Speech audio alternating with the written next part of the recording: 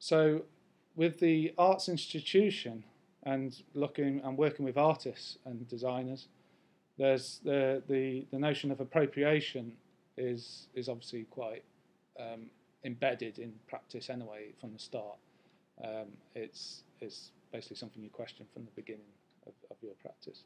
So again, I think there's a huge area there for exploring, which I've been exploring, about how artists appropriate content and deal with copyright and deal with IP-OER and all that sort of stuff.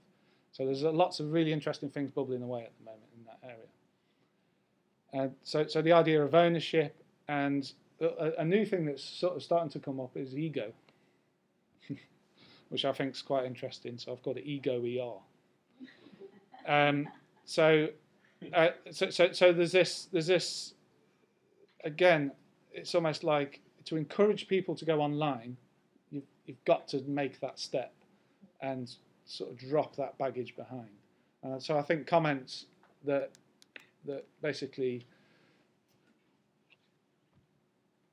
put people off, in a sense. I think there's got to be as much encouragement within these communities just to go for it. EGOER or not, you just go for it. Okay, IP-OER. I've had no IP-OER issues whatsoever on Process Art since I've been working with this site, apart from one, which was a resource that I took from our university repository system, which was a research repository. I took that resource and put it into here under the correct license that it was on, and it was on the site for over a year. Loads of hits, loads of comments, loads of amazing comments. I contacted the author to say, your resource is going down really well here, and well done. And he wrote back basically saying, take it offline now, it's published, I'm going to get my publishers to sue you. So, okay. But it's on.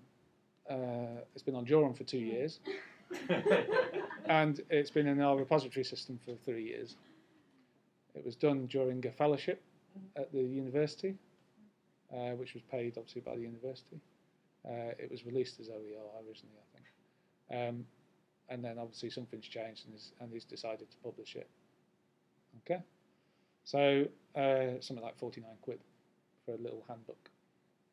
So obviously pulled it off, and but he was very angry, and it was very stressful. And I think this is a part of the practice that, again, that's quite, that you need to understand and know about.